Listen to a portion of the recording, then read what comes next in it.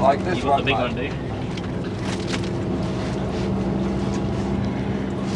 G'day. I'm out here getting a few tips from an expert on how to set cray pots and catch crays. Now you can call these lobsters if you like. They taste the same. But I've got a theory. To get a feed, you don't always need a cray pot. That's what I call a crayfish. Now, what I'm doing here, I've got a pair of pantyhose. Now I've put a weight in it and I've put some bait in. And my theory is that I can toss this in and get a crayfish. Now that's the same theory I use in the inland to catch the inland crayfish, the yabbies. Now I'm going to see if it works. Here, tie this on for me, Stephen. Do you really reckon this is going to work, Jack? Look, mate, you're going to learn something here. See, you've got to go with these new ideas. Now I don't think my colleague here is impressed, but this is the way I catch inland crayfish. Now we won't know till tomorrow till I come back and have a look. You got any money on this one, Jack? Yeah. Now that that's organised, I'll show you where we are. I want you to imagine a line going off our stern, across our wake, over the Southern Ocean, over the Indian Ocean, across the South Atlantic, right to the coast of South America. This route we're travelling is exactly the route of the Roaring Forties, this very dangerous sea lane that is 40 degrees south of the equator. Nothing gets in the way of the great seas and the howling winds of the Roaring Forties. Nothing, that is, until you get to the coast of where we're heading, King Island.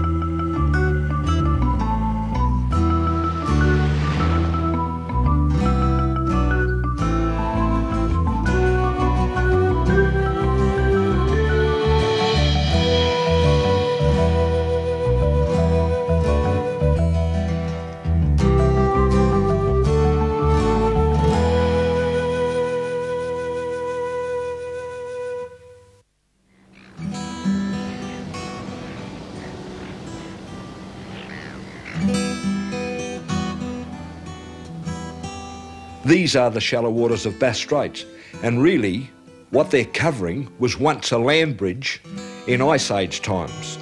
But when the seas flooded back in, all that was left standing was the mountain peaks, surrounded by some of the most dangerous sailing waters in the world, known as Bass Strait.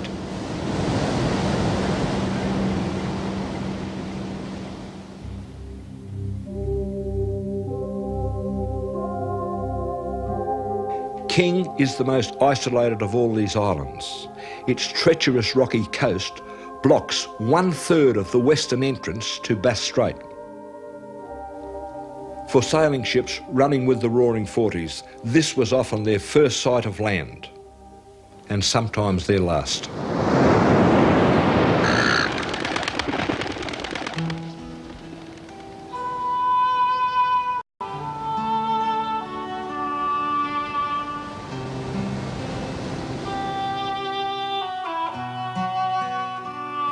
Nowhere along this coast are there any natural harbours. Even here at Curry, the fishing fleet has to find its way through a narrow entrance surrounded by treacherous reefs.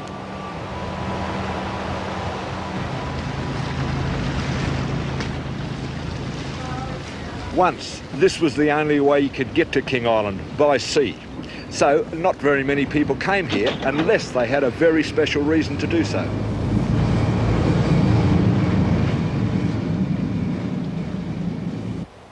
That isn't true today. You can get here by air. But it meant for a long time that King Island was left very much to itself. Over the years, King Island has developed a special way of its own.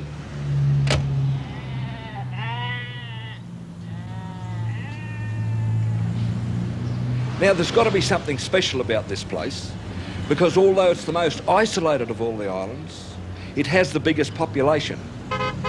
Over 2,000 people live on the island. Most of them live in Curry.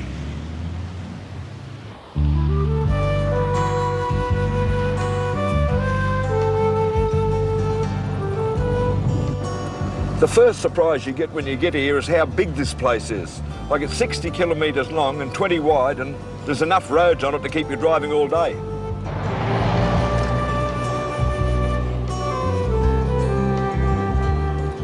Believe it or not, this is some of the finest pastoral country in Australia, where they produce top quality beef, top quality dairy cows, and fine quality wools.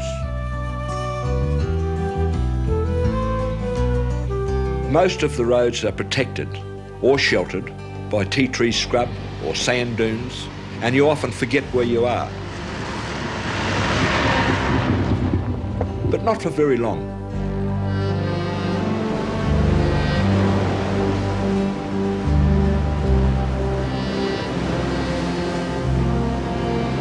Even in good weather, this coast looks a dangerous place, and believe me, it is.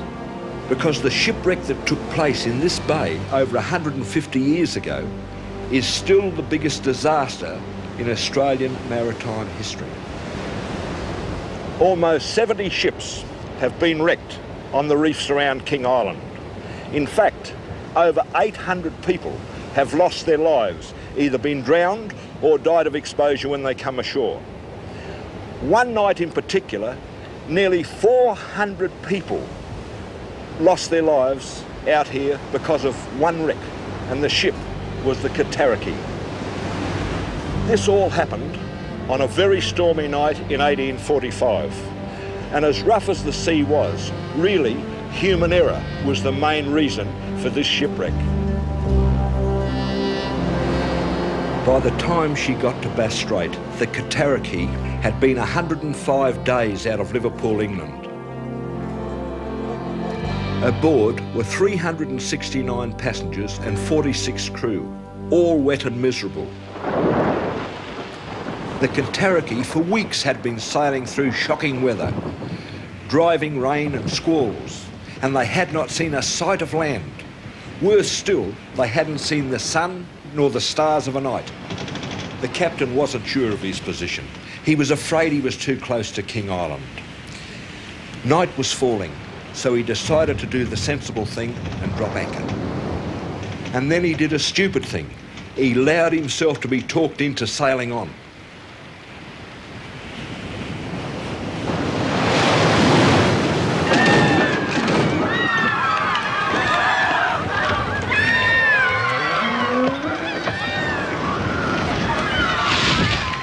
They were only 100 metres offshore, but mountainous seas, driving rain, and pitch black night.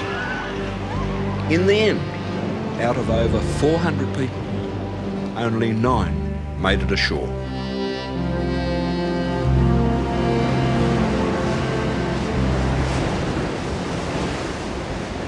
This is a tragic story, but the most tragic thing about it is it should have never happened.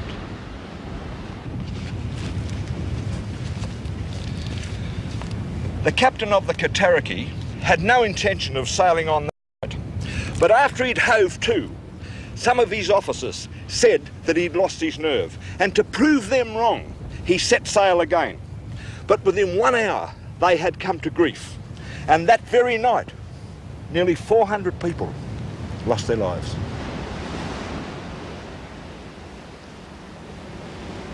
I want to do a painting along this coast, but I'm not going to do it here because this place is too sad for me. But at the other end of the bay, there is another wreck, the Netherby, and I'm going to paint that.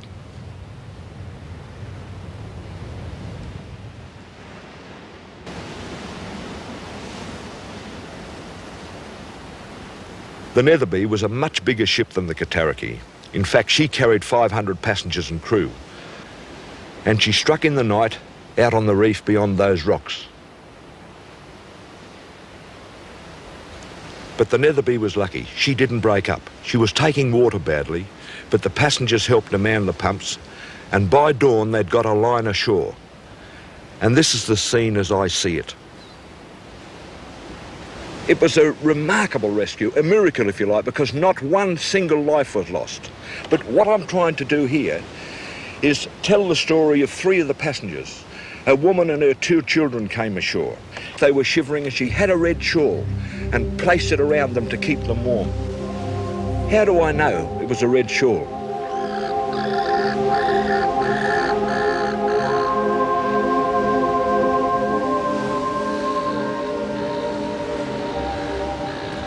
This is the original red rug that was brought ashore that night in 1866 from the Netherby and placed around the 2 children sitting on the rocks that were cold and shivering. This today is held as a memento in the local museum. And you might say, but wouldn't have this been wet? Of course it was wet. But one of the remarkable things about wool is that even though it was sopping wet, it would keep you warm.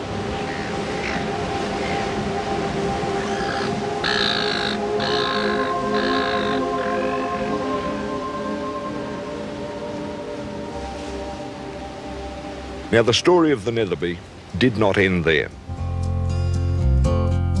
There was 500 people on the shore and they were camped in makeshift shelters and tents, but they did not know where they were. Now, again, they were lucky because they'd sent a search party north and there'd been one very big change since the wreck of the Cataraqui 20 years before. It took them 3 days to cover the 40 kilometres to Cape Wickham Light. But when they got there, there was help. This great tower had been built 5 years before. All the stone for the tower was quarried here, and that was no mean feat, because it's the tallest tower in the Southern Hemisphere, and I want to climb to the top. The base of the tower is massive, and these walls are 3.5 metres thick. Right, Joe. Right, that's interesting. Now, how many steps, mate? It's 229, Joe. Come on, let us get started. Could be worse, it could be 230.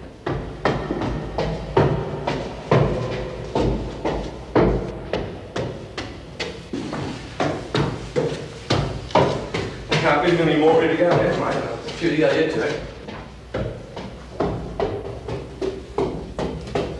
Let's have a spell for a minute, Rob, and I'll tell you a little story about this light. When this light was first put in, it wasn't marked on all the charts. And the sailing ships had come halfway across the world and they're heading for Otway Light on the Victorian coast. And all of a sudden they've seen this light and they thought, hell, this must be Otway. And they knew they had to sail south of it, so they sailed south and straight into the reefs. Disaster. So really it caused more wrecks than it saved when it was first put here.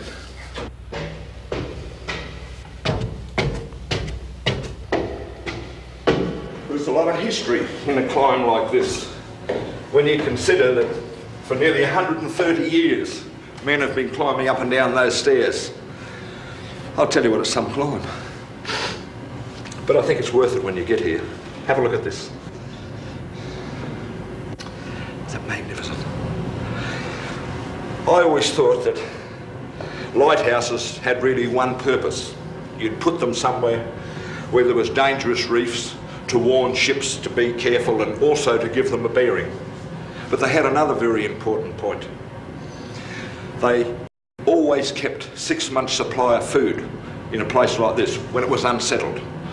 Just take the Netherby as an example. When those survivors got ashore, the whole 500 of them, they came up this coast and all of a sudden tomorrow morning the lighthouse keeper has 500 extra mouths to feed, hence the 6 months' supply of food. Never knew that. But of course today, Wickham Light is automatic. But it still has to be maintained.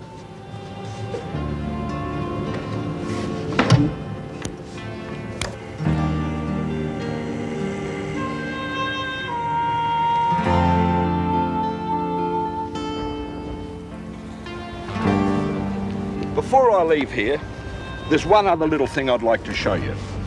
And it's this grave. Now, this is the grave of Captain Branscombe.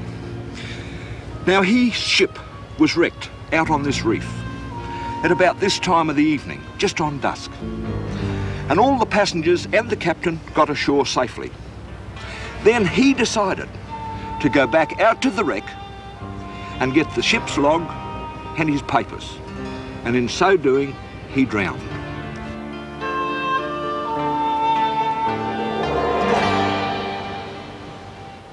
The Katariki was wrecked because somebody suggested the captain was a coward. Captain Branscombe lost his life for a bundle of papers. Now, what I'm trying to illustrate here is you get all this talk about gales and storms at seas that cause the wrecks.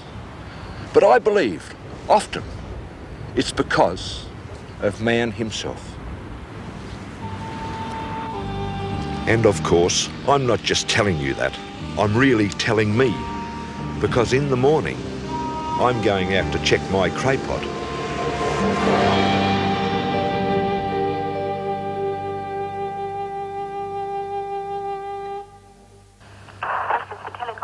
Boating weather service issued by the Bureau of Meteorology Hobart at 7:30 a.m. for today and tonight. The situation at 6 a.m.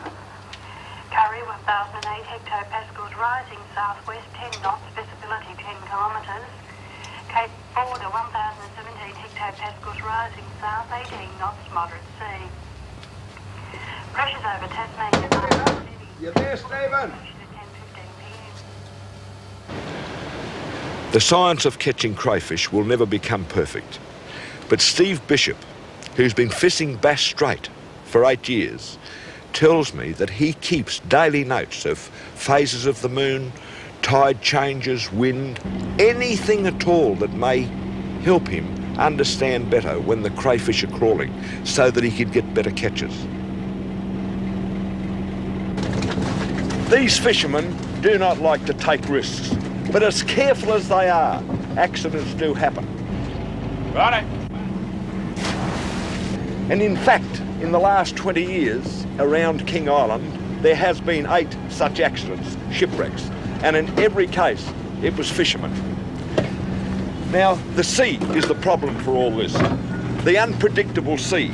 And 10-metre waves here are quite common. In fact, just a little south of here, where they have a scientific base taking readings with a boy called the Wave Rider, they've recorded seas there over 20 metres, the highest recordings of anywhere in the world. And the information that that Wave Rider supplies is vital to these fishermen. And by 2 o'clock in the morning, the wind was, I'd estimate, about 60 knots, 65 knots. It was whistling. It was just picking water up off the ocean and just whipping it in. About every third wave was coming over the deck. And we're in 30 fathoms of water, and I felt the boat lift, so I straight away throttled back, and she went down a wash and started bearing in the wash ahead of us. And I went right, probably up, nearly up to the mast in the wave. And I looked back up behind me, and it still looked about 15, 18 feet above us, and it was coming down. It was just breaking like you see on the beach, just breaking. I said, oh Christ, here we go. But just as it hit the back of the boat, the nose managed to lift up. So instead of going in for in, we came up out of it. I turned to one of the crew at the time, and he was as white-faced as I was, and the dry cleaner and I know how close it was. And I said, this is no place for Mrs. Bishop's little boy. No worries at all. But they still come out here. I suppose it's a matter of economics, because the crays they catch here bring big prices back on the mainland. What they're really on about is a treasure hunt, the treasures of the sea. And that's what I'm on about, because we're coming up to my pot now.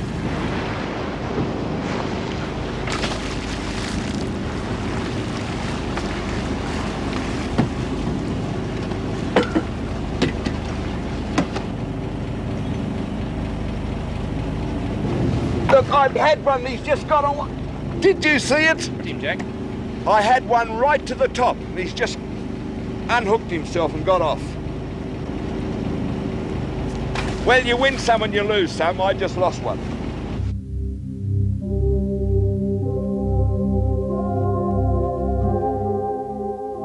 Now, before we head in, there's one other thing Steve Bishop has offered to show me. Now, this is New Year Island. It's just off the coast of King Island.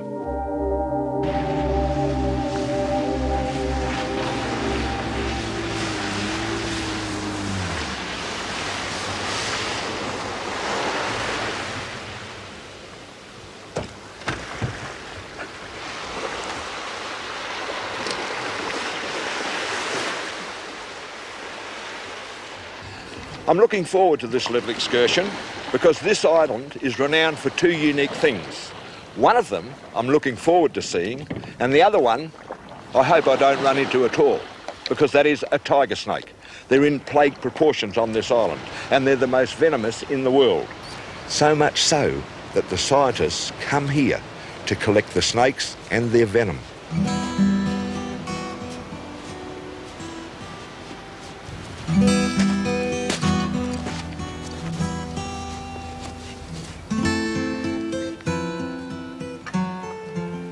This I did not expect, a very unusual piece of nature.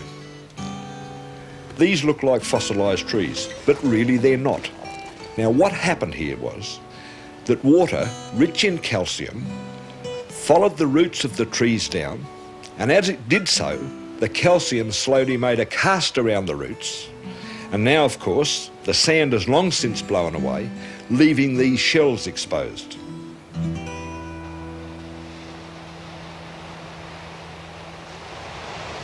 In the 1860s, even before King Island was settled, two Chinese landed on this island and they started up a market garden. And when they had a crop to sell, they'd light a fire and send up smoke to the passing ships and then sell their crop to the captain. Now this worked very well for a number of years. Then one of the Chinese got bitten by a tiger snake and he died. And wasn't very long afterwards, the other one, he left the island. But when he left, he'd left a very good crop of cabbages, and over the years they have evolved into this, which they call the cabbage trees.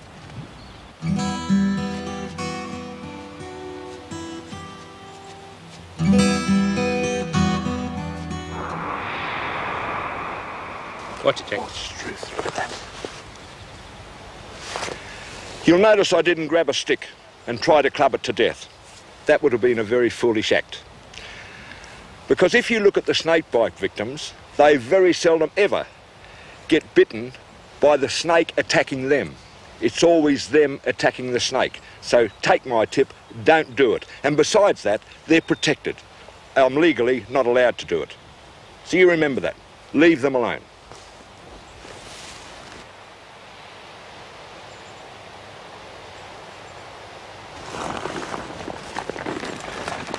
There's a little bit more to that cabbage tree story. Some of the fishermen on the island have told me that over on this island, these cabbage trees go to 20 feet in height. Now, I've been over this island and I haven't found one near that height.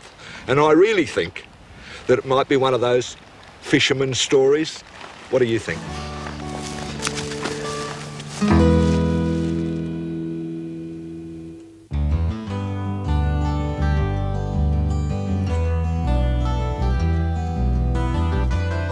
Everything I've shown you so far has had something to do with the sea, and I thought it's about time I showed you one of the other faces of King Island.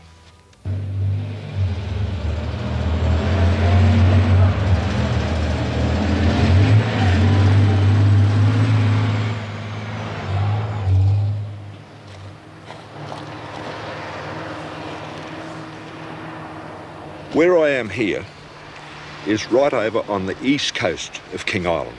In fact, the sea's just over there.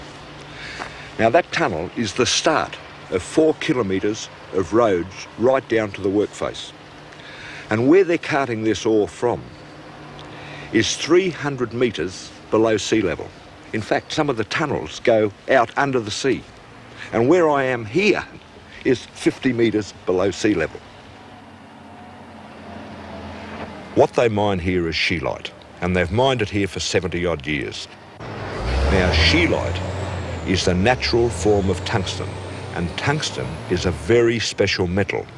It has the highest melting point of all known metals, and so it has some special applications. Most light bulb filaments are made of tungsten. So are high-speed cutting tools, because if you want to cut something hard, you have to use something harder. But the real use of tungsten is in the strategic field.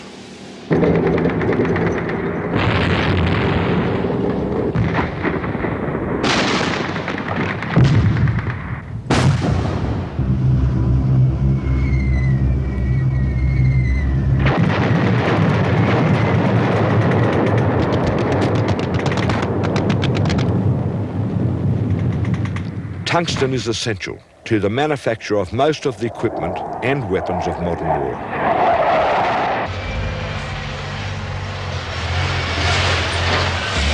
It's not because tungsten only has military uses, but it's only in the time of war that the major powers choose to draw on a supply as remote as this.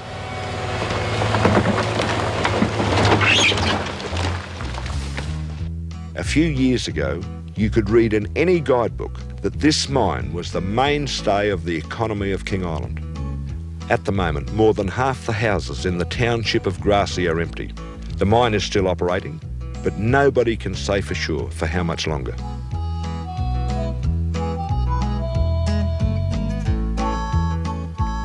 If it has to close, King Island will not only be left with a big hole in the ground, but a big hole in its economy. And because of that, the economy of the island, the way the whole place works, is worth looking at.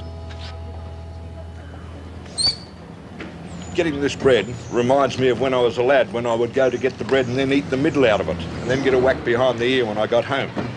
Now, this is beautiful bread, and everybody on the island takes it for granted. You can always get bread here. But on an island, really, you can't take anything for granted, especially the staff of life. In the early days, if you wanted a loaf of bread, you baked it yourself. That's providing someone had remembered to order the flour from the mainland, and then someone else had remembered to load it onto the ship. And then, of course, if the ship managed to get into the port, you had your loaf of bread.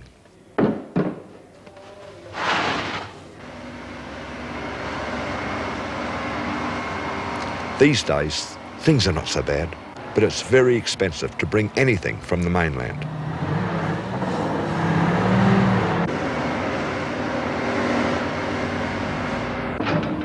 Because markets are remote, starting a new industry on King Island isn't easy. Neither is rescuing an old one.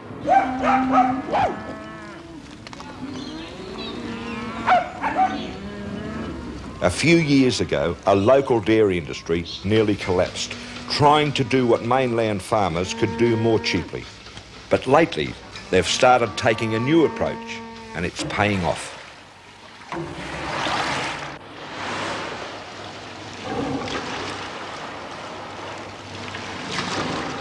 The entire output of King Island dairy farms is now going into products like these. Gourmet lines of butter and cream and particularly cheese. Products designed to compete, not with the mainland, but with imports from Europe. And suddenly the freight costs from here don't seem too bad, any more than it does for Steve Bishop's craze. On an island of 2,000 people, there are over 200 clubs and organisations. Now, most of these are essential, but nearly all of them are voluntary. Now, the point I'm trying to make here is living on an island is an isolated existence. So everybody has to buck in and help each other out. People say the first lesson you learn when you come to King Island is that you must rely on your own initiative.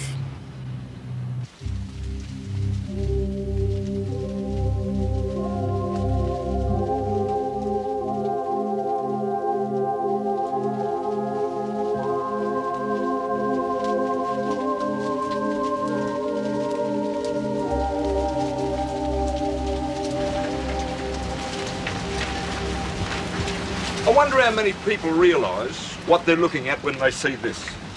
This has been one of the great success stories of King Island. It just shows that in bad economic times, when farmers were forced to earn an extra dollar, they've gone out and harvested this stuff. The majority of us, every day of our life, either eat, drink or wear a derivative that comes out of this. For this is bull kelp. The giant bull kelp grows in vast underwater forests off the northern coast of Tasmania. And when the rough seas tear it loose from the bottom, it invariably washes up onto the beaches.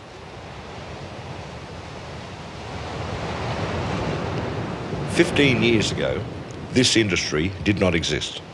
And a lot of the locals say that they were very lucky that it turned up. But in actual fact, they created this industry. It was created by people looking for something to keep them going in the bad times. For Sue Cullen, it's a good way to supplement her family income. I've been carting more or less 10 years on and off when I need to sort of get out there and need the new washing machine or whatever. I don't mind getting wet for that, but it's quite good. It's a pretty free sort of life. You can, be home at 3 when the children come from school, and that's the important thing. Now, as it happens, certain seaweeds are the only source of what is called alginates. Tasteless, harmless thickening agents. Now, they are used in everything from jelly and ice cream to paint and toothpaste. And bull kelp like this is the richest source of all.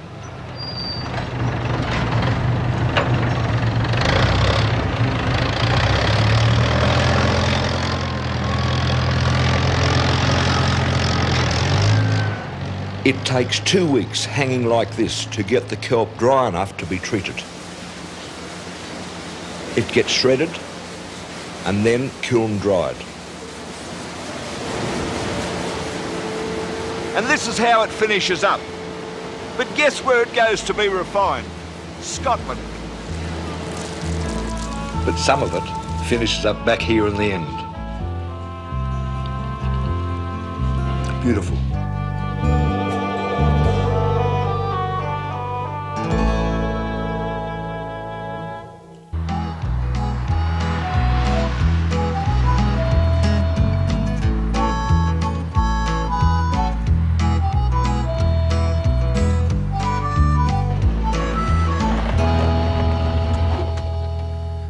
Have a look at that. Isn't that magic? That is a magic sight. Beautiful prime beef. Beautiful. This really is the big success story of King Island, their beef industry. In fact, the islanders claim that they have the best beef in Australia, and they get no argument from me over that. It is magnificent. And when I had it for dinner the other night, it wins hands down. Magnificent stuff.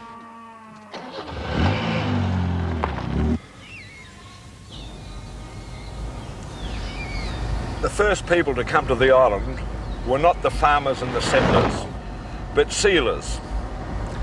And here, like everywhere else in Bass Strait, it wasn't long before the seal colonies were all killed out and this business stopped. But some of the sealers settled here on the island, and to earn a living they would go catching possums and wallabies and even salvaging some of the stuff off the wrecks, and probably even a little bit of smuggling on the side. Now, this was before Tasmania and Victoria were even settled. And what I'm doing here today, I'm going out to see one of the real characters of the island.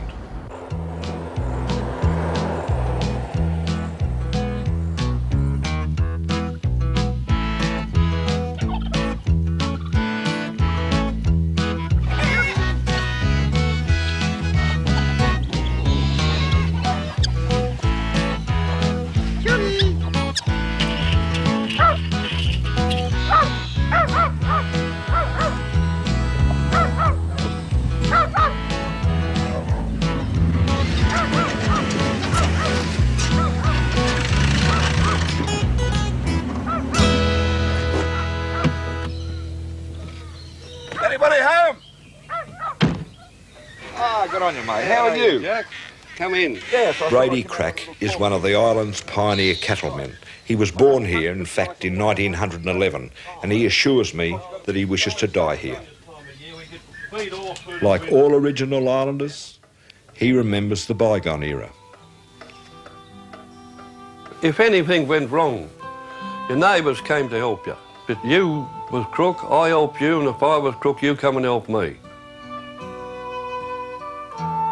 And my mother only went to Curry once a month. And she used to get a 7-pound tin of treacle, a 7-pound tin of golden syrup, a gross of matches and great big packets of candles. She made everything, the bread, the biscuits, the buns, cakes and everything. And I think I would be around about 23 before I ever remember eating baker's bread. And when we was kids, we used to hop through the window and pinch the apples. My nephew that used to live with us happened to look in a packet and seen what he thought was chocolates. Anyhow, he got these chocolates and brought them out to us, and we all had a feed, or a couple each. They weren't chocolates, they was laxettes. Mum didn't have to ask who pinched the chocolates, she knew.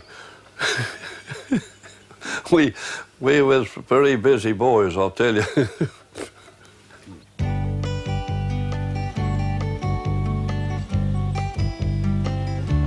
If anyone's a farmer, King Island's a paradise. You got grass 12 months of the year, and you don't get droughts. I've seen it get dry, but I've never seen people's cattle dying for the want of water and stuff like that. I've never seen it in my life.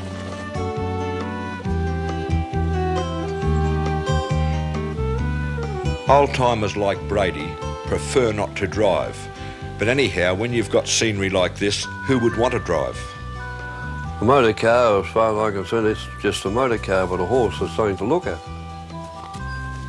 I can't drive a motor car, I can't drive a tractor. And a motor car, well, I suppose they're all right, but when they get bogged, you can't do nothing with them. A horse has sort of been part of my life. Just look at those cattle.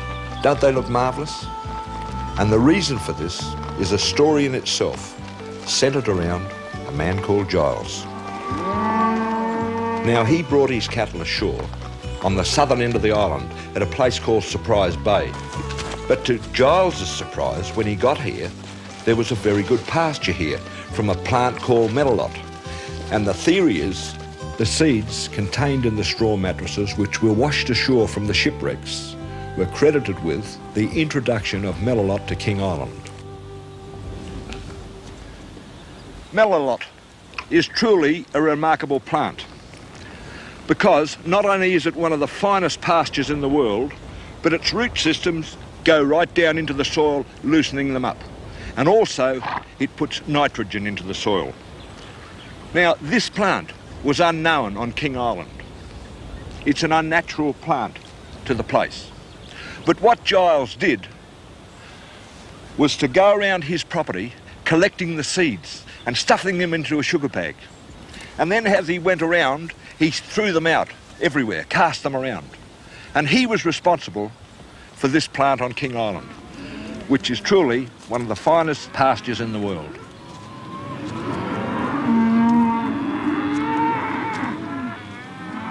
There's never been a rabbit. And as far as I know, there's never been foxes on King Island. The pastures and grass and everything's improving. I think that the land here would be an equivalent to any land that I've seen in Tasmania or Victoria.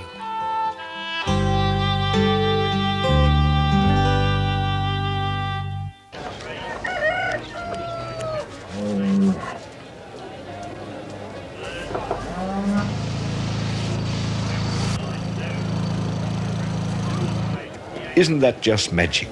Sprucing up the cattle.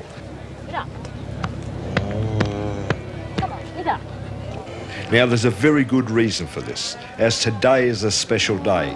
The only day the whole island stops, for today is King Island's annual show. Everyone brings their cattle and their produce to exhibit, and it is magnificent produce. As behind all the hard work and the smiles lies the serious business of farming. Right, that's a bit of fat there. Yeah, a bit of fat bushy there, but that one laying down is too fat. That's a good cow there. Right. And you're always looking for this nice flat across here. That's right. But the show is not only about cattle. There's everything you'd expect to find, and a few things you might not find anywhere else. Normal onion. Have a look at the King Island onions. Marvellous. Look at the size of the thing. Nearly everything is judged. Wool, flowers, and of course the cakes. Yes, I'll just have a little taste of that because I want to find out what the filling is. That's not going to do your figure any good. And believe it or not, they roped me in to judge their art show. That's more interesting, see, because if they're showing the light source and they're knocking it right down, there it is. Yeah. There's no argument about it, see? Yes. I think this bloke, he's got a lot of talent.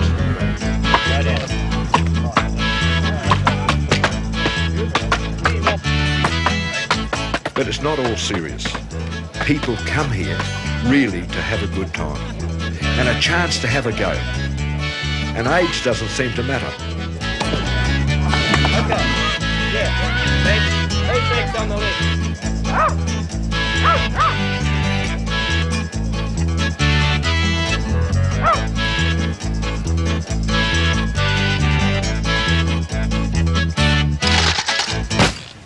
Now, as it happens, I'm not a bad shot, so I'm going to have a go at this. Whoa.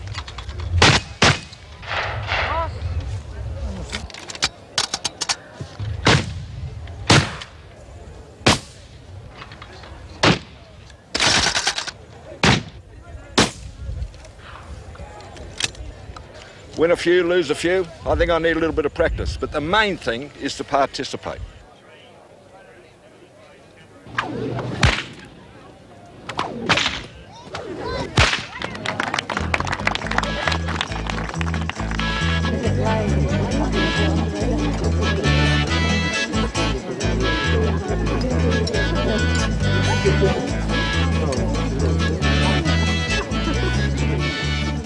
Really, as I walk around here, the thing that hits me most is that really this is about a family get-together, a family reunion, where neighbours and families and relations all come together in a marvellous picnic atmosphere.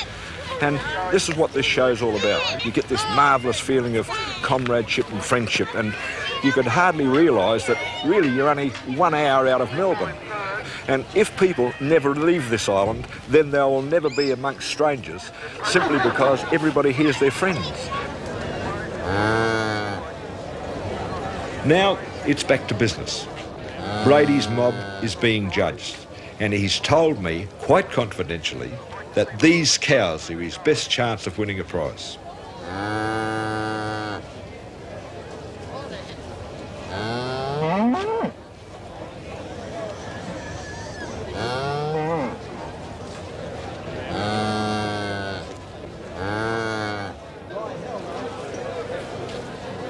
Brady came out all right, but then, at this show, everyone is a winner. Brian Rodwell and Company. Congratulations, Selma.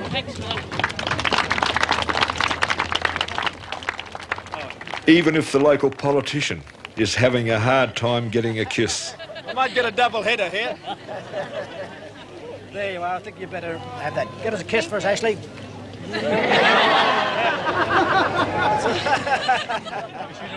And by golly, if you let me down with a kiss, I'm going to go home very, very disappointed. So you're my last chance, I can tell you. Congratulations and very well done. Thank you. Thank you, Tony.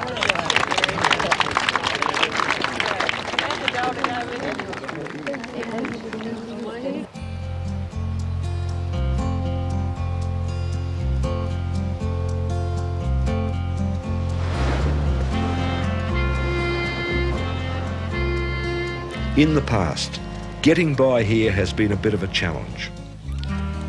But what people are close to is the sea and the land.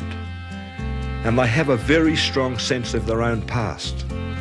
And King Island is tough enough to throw up a lot of challenges, but it's also small enough for the people to handle them.